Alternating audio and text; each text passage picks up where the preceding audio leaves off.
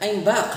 Okay, so we are now on experiment number 2. So I will demonstrate you the setup or experiment number 2, which is entitled as squashing the bottle. Okay, so are you ready? So now that you have prepared the materials, let us run down to the steps for this experiment. Hep, hep, hep.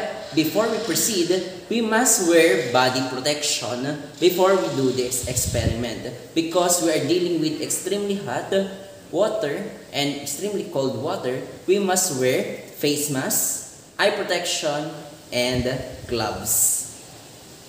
Okay? Put your face mask on. Put gloves on.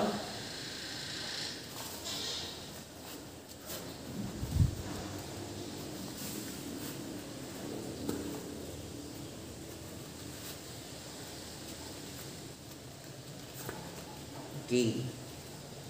So, kailangan kasi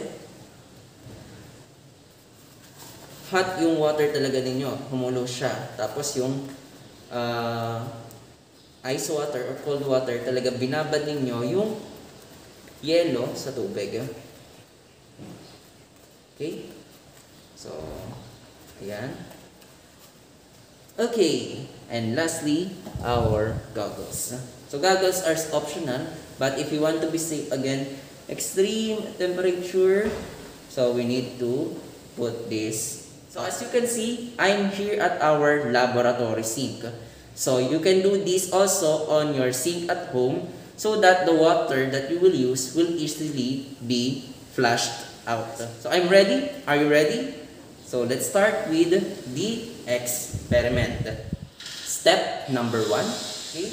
So, get your bottle A, plastic bottle A, open the cap, and fill it with hot water. Fill the 1/3 of the bottle with hot water.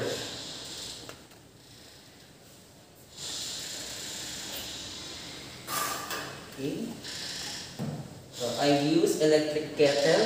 You can use also electric kettle or your gas stove when heating the water. Okay. So fill it. Be careful, careful, careful. You can also use funnel if you have it at home, but you can also pour it directly on the bottle. So make a safe distance. Do not go near the plastic bottle, especially if you do not wear any eye protection. Okay, so 1/3.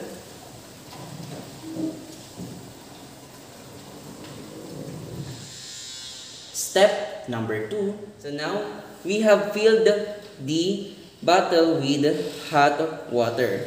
Now empty the bottle at once. Okay. And then close the lid right after. Okay, make sure the smoke or the vapor does not escape. And then observe what happened or what will happen to the bottle. Okay. Take a look closely to your bottle or to this bottle that I am showing to you. Okay. Step number 3. Now next, take the bottle letter B. Okay. Open the cap and fill it with cold water. Okay, so cold water, 1/3. Okay, 1/3 of the plastic bottle should be filled. Okay, I will just remove the ice that I place inside the beaker and place it on a container, and then we need to fill this bottle with water. Okay, you may use funnel or you may pour it directly.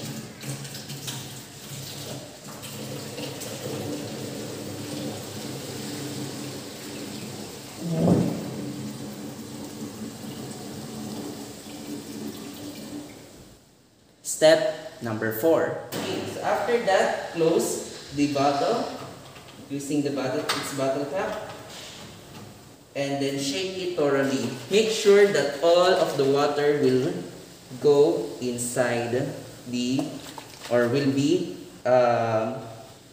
poured inside the glass, or will be mixed inside our bottle. Observe what happened to the size of the plastic bottle. And finally, step number 5. I will get the first bottle, bottle letter A, which has been filled with hot water earlier. And then this is bottle letter B. So what are the differences between the two? Write your observations, take note, and then answers the questions that I have for you. Okay?